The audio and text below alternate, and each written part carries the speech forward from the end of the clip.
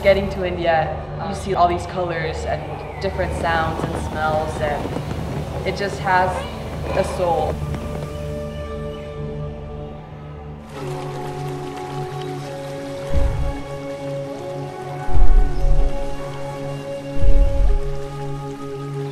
Nothing you will do will prepare you for India until you come here. It's just something that you can't really describe until you come here and visit.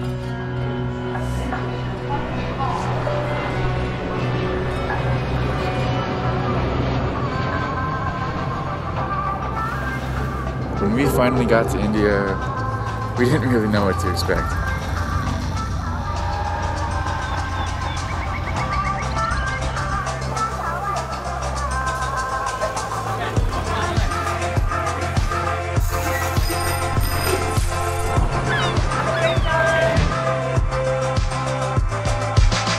Here, everything just flows together so beautifully, and it has a rhythm.